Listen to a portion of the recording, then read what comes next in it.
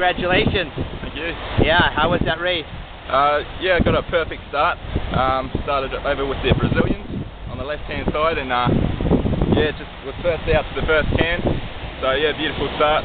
And then was that your strategy? Didn't really have a strategy coming into it other than try and get to the front and stay there. It's such a short sprint, so that's all you can really do.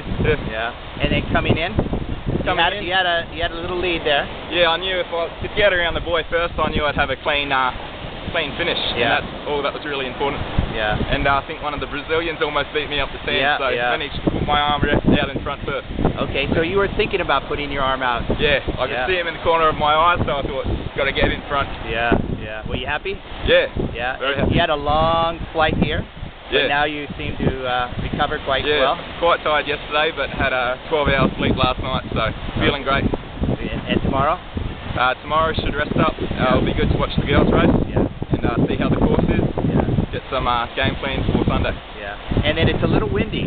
Yeah. So there's a lot of chop. How do you deal with that? I do pretty well with the chop, so I'm hoping it picks up a little bit more by Sunday. And what about the waves? The waves, yeah, they were still pretty flat today. Didn't catch one unfortunately, but hopefully Sunday might be able to catch 10. All right. Good luck.